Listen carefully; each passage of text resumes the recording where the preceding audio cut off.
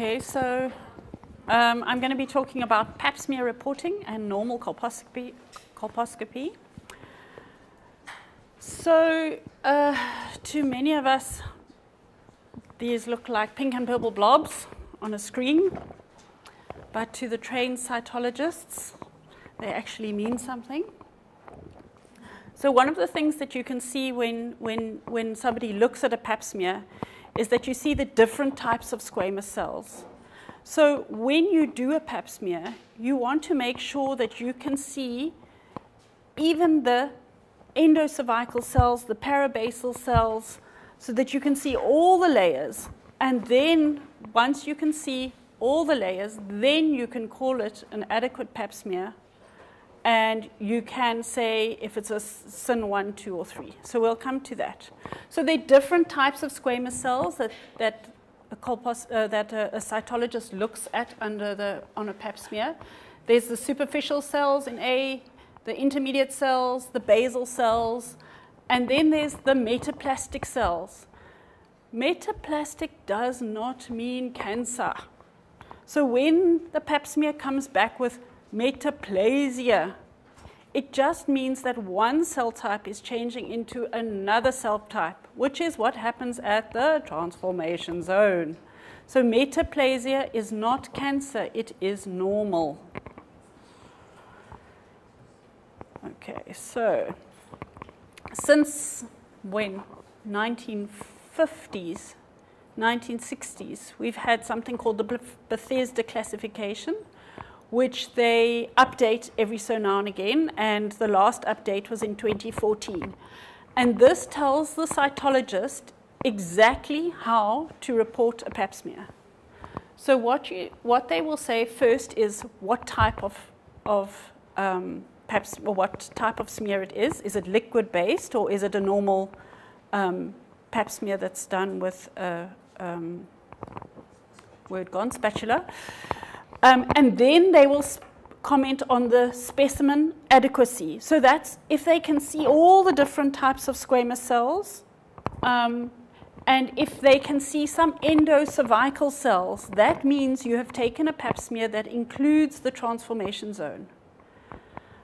So they will say it's satisfactory for evaluation, and there is presence of transformation zone, or there are endocervical cells there present. If it's unsatisfactory, it means they cannot see endocervical cells, or they cannot see the transformation zone, or that there's a lot of blood and inflammation, and they can't really tell whether you've got a good specimen or not. Okay.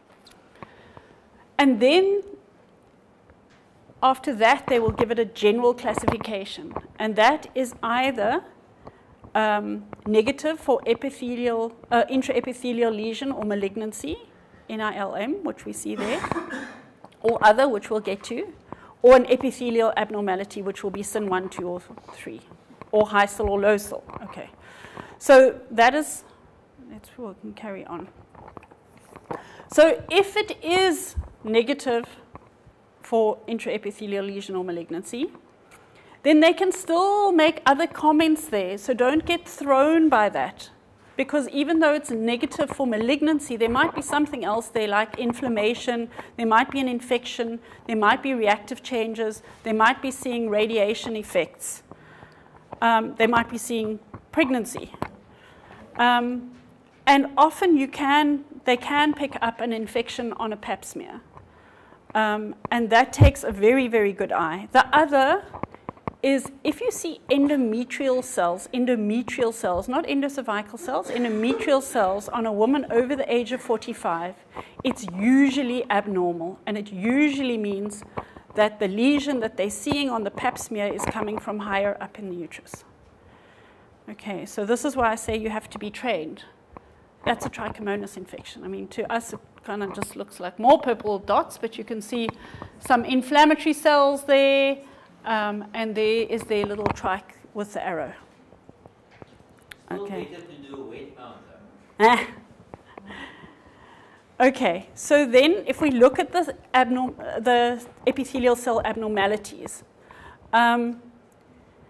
This is where Bethesda changed in 2014. So they no longer say SIN 1, SIN 2, SIN 3. So the problem with SIN 2 is that there is observer variability. So what they have said is either you need to classify it as a low-grade lesion or a high-grade lesion. And that helps quite a lot because that is the whole essence of who you're going to try and send to colposcopy. So what we want to see at colposcopy is the high-grade lesions because those are the ones that are most likely to turn into cancer. The other thing that I forgot to say about a PAP smear is that you are seeing individual cells on a slide. You are not seeing a basement membrane. You are not seeing histology. So if you get a diagnosis of squamous cell carcinoma on a PAP smear, it's not telling you if it's invasive squamous cell carcinoma or if it's just sitting on the cells on the surface. It's telling you the cells are abnormal, you need to go and have a better look or take a histological biopsy. So there is no point in working up somebody who comes with a squamous cell carcinoma PAP smear and doing a whole oncology workup because we don't know how big that lesion is. Is it microinvasive? Is it not? Is it adenoma? Is it carcinoma in situ? In other words, it hasn't invaded the basement membrane. So a PAP smear is not histology. And to work a patient up for cancer, you need histology. Okay, so if we go through the squamous cell abnormalities, you can get ascus, which is atypical squamous cells of uncertain significance. And those generally are similar to low cell. And then you get atypical squamous cells. High cell cannot be excluded. And those generally are typical, are the same as a high cell. And then, as I said, it's now low cell and high cell. And you'll see there I put there CIS as well, which is carcinoma in situ. It means that the cells look very ugly on the slide, but you can't say whether it's invaded through the basement membrane. Okay. And then if they really look like that they are cancer, then they will say squamous cell carcinoma. So a carcinoma in situ is treated similarly to a high cell. It's not a carcinoma. It hasn't invaded the basement membrane. Okay. So the glandulars they haven't really got a good way of saying which glandular ones are going to go into cancer and which ones aren't. So they've got atypical glandular cells not otherwise specified, and then atypical glandular cells favoring neoplasm. And then they want to know, is it coming from the endocervix or is it coming from the endometrium? And then we have adenocarcinoma in situ, and then adenocarcinoma, and sometimes they can do special stains for us, which will help us tell whether it's coming from the endocervix or from the endometrium. Okay. All right, so when they look at a high cell, they might see something like that arrow there, where you see an irregular dark nucleus. So this is a slide I quite like, because this is exactly saying what Professor Botha was saying, is who do we want to see at colposcopy? So the ones in the red are the ones that are at high risk for cancer. So if you're going to do cytology and you get a normal smear, that's blue, it's very low risk. If you get a high cell, that's telling you it's very high risk, we need to see them at colposcopy. And low cell and ascus, it's a bit orange. You know, if we see them all at colposcopy, we might end up over-treating them. We actually really need something that's going to distinguish. So what we do in our in South Africa is that we have to do 2 low cell smears, which will tell us that the HPV is persistent in the cervix before we will see them at colposcopy.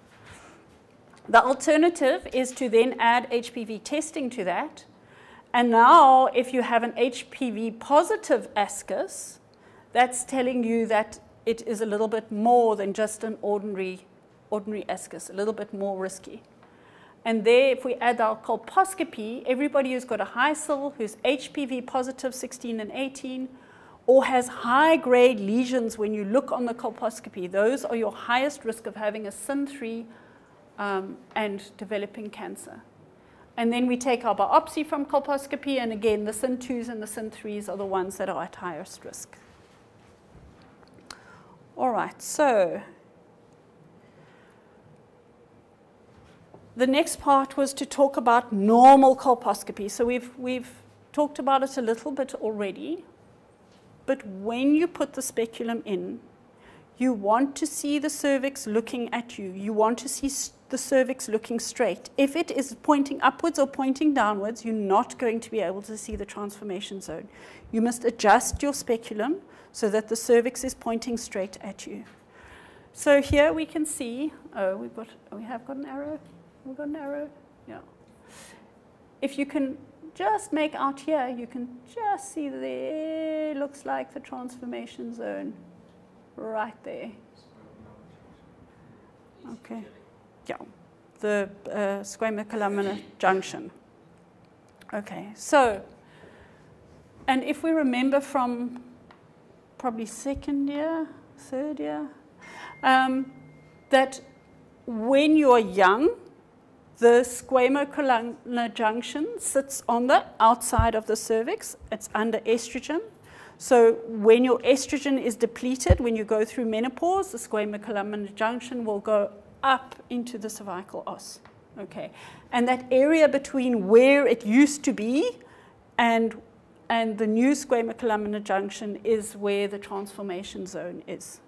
Okay, so that is your, if you understand, that's where the cells are changing and turning over the most, and that is the most likely place where you're going to get cancer. Yeah. Can I show something? So the place where you are more likely to find high-grade lesions is there. Here. Okay, not there. There. Okay. So if we look at this patient, this is a very young patient, and that's not cancer. That's what we used to call the ectropion. So what we're seeing is that the squamocolumnar junction is sitting right on the outside of the cervix. And these are actually glandular cells. Okay. Yeah? Just stop you. So you will see this nomenclature. You have to describe the transformation zone as type 1, 2, 3. So that is a type 1. So the whole of the transformation zone is on the ectocervix, and you can see it. You can see the whole of the transformation zone. That's a type 1 transformation. Okay. So if we look here, you can see that there's something happening up there, but we can't really see the top of the transformation zone. And you can either then use an endocervical speculum, a Kogan speculum, or here they've just used, we used to have sort of cotton balls on the end of a swab, and we used to just try and open up the endocervix so that we could see the junction, which looks like it is just over there. So this is probably a type 2. Yeah. So it's just up, and you can still see it just by opening up the cervix. So type 2 means that some of the transformation zone is located endocervically, but you can see all of it. Okay. So Prof. Botha has talked a little bit about acetic acid. You can use a 3% or 5%. 5%, the staining will happen quicker. 3%, you just have to wait a lot longer. And it precipitates the proteins in the epithelial cells. And normal squamous epithelium has low protein levels because the nuclei are very small. And the acetic acid doesn't really stain it. But abnormal neoplastic epithelium has high protein content, has extra chromatin, has, and the protein then gets coagulated and it goes that white color. So there we can see, again, before the acetic acid, and then after the acetic acid, we can see a nice aceto-white lesion over there. And then there's just another picture of an acetowhite lesion. The most important lesions that you're going to see, the most important high cell lesions, will be in that area of whiteness. So if we see a lesion outside of that, this isn't a cancer, this is where the transformation zone is, because that doesn't stain either, yeah? So James, with the picture on the right-hand side, so at some stage I thought to myself, oh, we're not supposed to remove, because iodine also makes the illusion often that big Yes, area. it's telling you where the transformation zone is. Yeah, but you also see with the iodine it's low-grade cell. But we're also not going to remove all of that, it's too big. So is the idea, so I sort of just want to focus on the transformation zone and then remove the transformation zone, to be honest, but I do. Yeah. So you're going to leave a big part that's So in essence, you should try and get this whole lesion out, ST.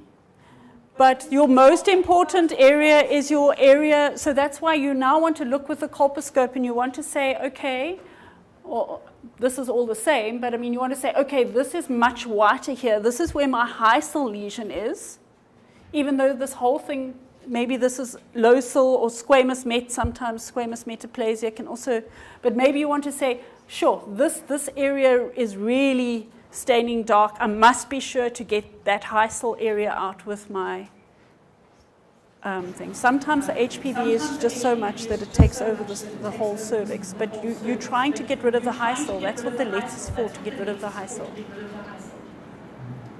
But but you want you're quite right. So your chance of cancer is highest at your transformation zone, at the junction over here. So if I saw a lesion over here, then I want to be absolutely sure that I get that lesion out and that I want to get up to the top of the transformation zone with my legs. Yeah, because maybe it's just me, but I feel that it's not safe to remove that large part if I went to the legs. Maybe I feel under treating it. You can, you must. Remember, ST, to remove that out of it, you needn't cut deep. So you do your legs, and that is why you have to choose the appropriate size. And then you can to remove that on the periphery of the ectocervix. You don't have to cut deep. You can. There's no law that says you have to take one sweep at it. Okay, because sometimes you don't have a large enough do. But then, so if some of that remains on the periphery, you don't have to cut deep there.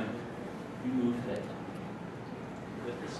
with the second swoop. Yeah, or you do the top and the bottom. And then a little extra one in the middle just for safety's sake. Okay, so if we look at Lugel's iodine, as we've said, squamous epithelium has glycogen.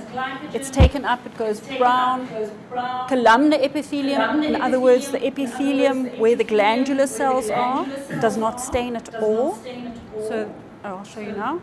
And precancerous lesions have little glycogen, and they turn into that sort of yellowy, mustardy color. So there we can see there. So this isn't a lesion here. That's the transformation. Your lesions are these two. So you want to make sure you're going to get those out with your LETS.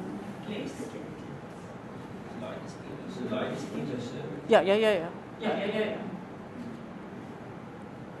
Sorry, that's what I mean. The glandular cells are not staining here.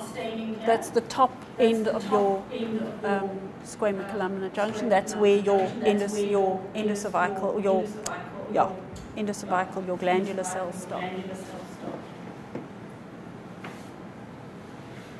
Okay, so then just again, looking at the transformation zone, there's saline, and then we've put some acetic acid on, and then we've put some Lugel's iodine on. So if you have to know where exactly the transformation zone ends, look at the gland openings. And the most peripheral gland openings is where the original squamous-columnar junction was. That's the outer rim of it. And obviously where the endocervix goes over influence. That's the newly formed squamous.